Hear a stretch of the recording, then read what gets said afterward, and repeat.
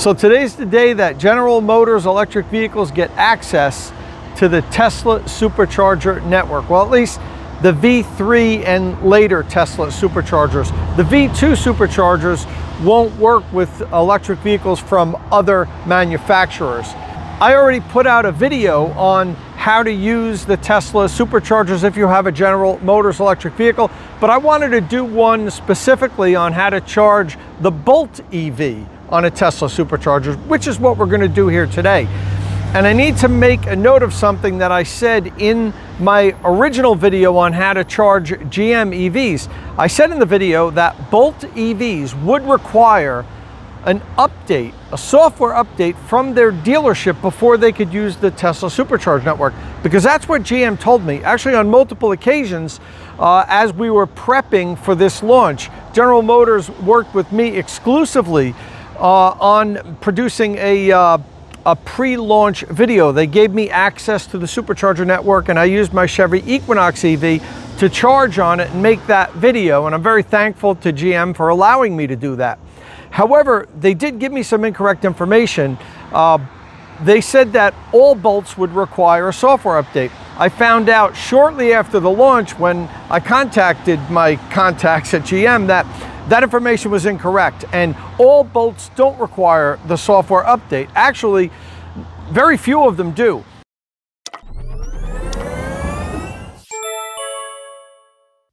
So after being initially told that all Bolts would need some sort of a software update to be compatible, I reached back out to General Motors and they said, no, we were incorrect with that. It's only 2019 and some 2020 Bolt EVs. And the dealers will know based on the VIN if the vehicle needs a software update. But now I'm being told by some of my followers that they have a 2019 or a 2020 and they're calling their dealer and the dealer say, no, you don't need to come in. There's no software update needed. And then they've tried the vehicle out on Superchargers with an adapter and it's worked just fine. So I think where we're at right now with Bolts and whether or not they need a software update is, don't get a software update. Try it out. Get your adapter, try it out on Superchargers, and if everything works, you're good. But if there's some sort of error codes or issues, then you go get the software update. So I wouldn't recommend you just heading out on a road trip with an adapter without testing it first. First, test it out to make sure you don't have any type of compatibility problem. Because at this point, I think it's only like a very small percentage of 2019 and 2020 Bolt EVs and EUVs that are going to need some sort of a software update in order to make sure there's no compatibility issues. Okay, with that said, so my Bolt is ready to charge at this Tesla Supercharger. And in order to initiate charging, what you have to do is go to your app from the home screen, click on the little map feature, and it should show that you are at or very close to a Tesla Supercharger.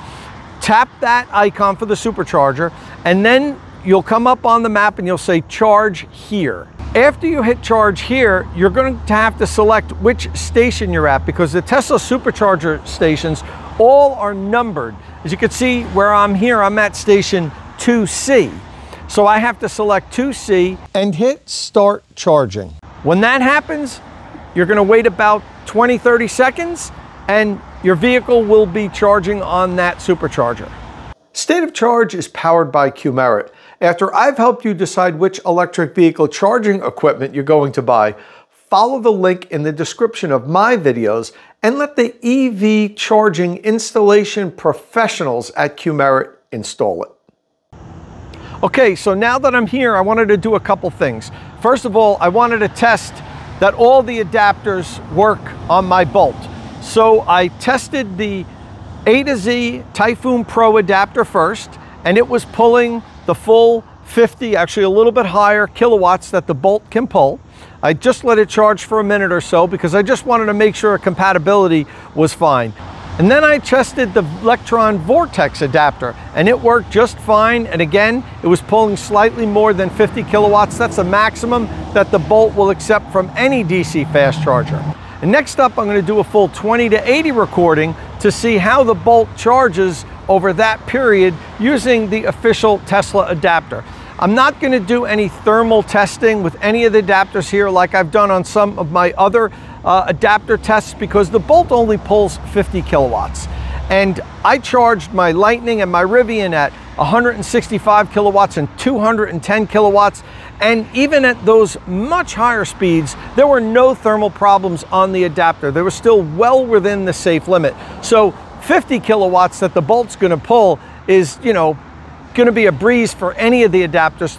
Thermal problems will not happen when you're charging the Bolt, regardless of what adapter you use, as long as it's a relatively well-engineered adapter. And the A to Z, Lectron, and of course the Tesla adapters, all are very well-engineered adapters, so you wouldn't have any problem with that. They'll all work just fine. Okay, so next I'm gonna plug in now and do a 20 to 80% recording. We'll see how long it takes on a Tesla Supercharger to add that 60% to the Bolt EVs battery pack. So as soon as I plugged in, it jumped up to 53 kilowatt, which is what I expected and what I see when I charge on other DC fast chargers. It pretty much held that the whole time until about 55% stated charge, except there was a little blip at around 10 minutes when it dropped under 50 kilowatts just for 2 minutes, but then it went back up to 53. But at 55% stated charge, it starts to gradually lower its charge rate. This is a normal charging curve for what I've seen with my Bolt EV, down to when I hit 80%, it was only charging at 26 kilowatt. Now that happened after 49 minutes of charging. But if you're looking at the clock, you have to understand it had a little bit of a blip. The car shut off at 78% state of charge. I don't know why, but it did. So I had to plug it back in, and then it took 3 more minutes to finish charging from 78 to 80%, but it actually wasn't charging for 6 minutes. So from 4:26 to 4:32, you don't notice on this because I edited it out. The car was just sitting there. But the total time to charge from 20% to 80% took 49 minutes, which is representative of what I see when I charge on other DC fast chargers. And I even plotted out the charging curve. As you can see here, as soon as I plugged in at 20%, went up to 53 kilowatts. It was holding that until around 30%. And it had this dip down here, down to 49 kilowatt. I mean, not much. It's only 3 or 4 kilowatt, but it looks like a lot on this chart because the Bolt doesn't pull a lot. And it held the lower rate for a couple of minutes. Then it got back up over 50 kilowatt and held that till right around 55% state of charge. And at that point, it dropped under 50 kilowatt and had this nice slow linear drop off down to 80%. This is not any different than what you would see if you plugged into a Electrify America or EVgo or other DC fast charger. The Supercharger is going to do pretty much the same as what you're going to get on any other DC fast charger that can deliver over 50 kilowatts.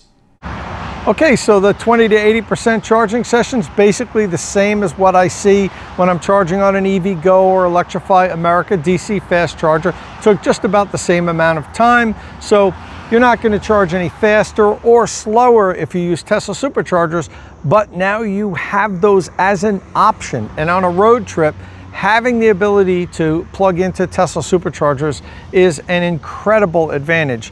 Now remember, I mentioned this earlier, you can't use all Tesla Superchargers. So you need to make sure that the ones along your route that you're going to use are V3 Tesla Superchargers. You could do that by the power level that they put out. The V3 Superchargers are listed to put out up to 250 kilowatts. The V2s say 150 kilowatts. And you could check in apps like ChargeWay and PlugShare to see which ones put out the 250 kilowatts. And those are the ones that you want to hit up.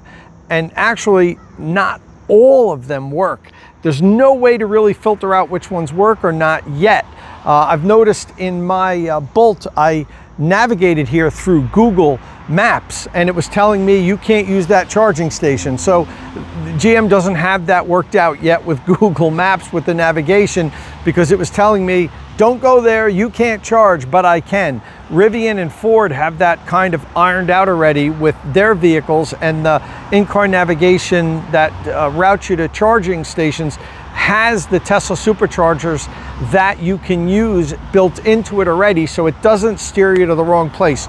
I don't have that set up here with the Bolt, and I use Android Auto. It was telling me I can't charge here. Another thing I want to mention is, as you can see, I'm charging to the right of this Tesla Supercharger because the charge port on my Bolt EV is on the front left side quarter panel. Tesla Superchargers are set up for Tesla vehicles, and their charge port is on the rear left side of the vehicle. So I'm actually charging in the stall that was meant for the supercharger next to me.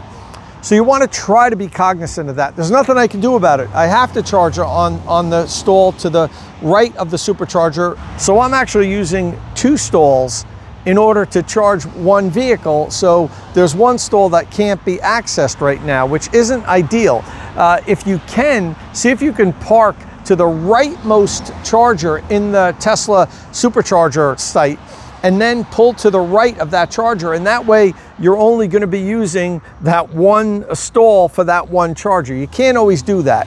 Here at this station, Alamuki, New Jersey, there's always empty stalls. So I moved to the middle of here because it was a better place to record, and there's nobody else here. So I'm not blocking anybody's stall, but be cognizant of that when you're using Tesla Superchargers. There's nothing you can do until we get some sort of a longer cable. The Tesla V3 Superchargers have longer cables, and there's also extension cables that are being engineered now. They're supposed to be available soon, within the next couple of months. And you could purchase one of those, and then you can park in the proper stall and charge at that Tesla Supercharger. Well, that's pretty much all I have here today for my first time charging a Bolt on a Tesla Supercharger. If you have any questions about how to link your vehicle to the supercharger so you could have access, I go through all of that in the video I put out this morning on how to charge your GM EV on a Tesla Supercharger. I'll put a link to that video in the description of this video here today in case you need to know how to pair your app with your vehicle. You have to do that first. You have to make sure you're on the latest version of your My Chevrolet app. And then you have to add a payment method if you haven't done that already in your app. So there's some steps you have to do. You can't just show up with your adapter and plug in. You have to link your vehicle to the superchargers with a payment method before you can even do this. Well, that's all I have here today. If this is your first time here at State of Charge, please hit that subscribe button and ring the notification bell so you don't miss any upcoming electric vehicle news and reviews. And as always, thanks for watching.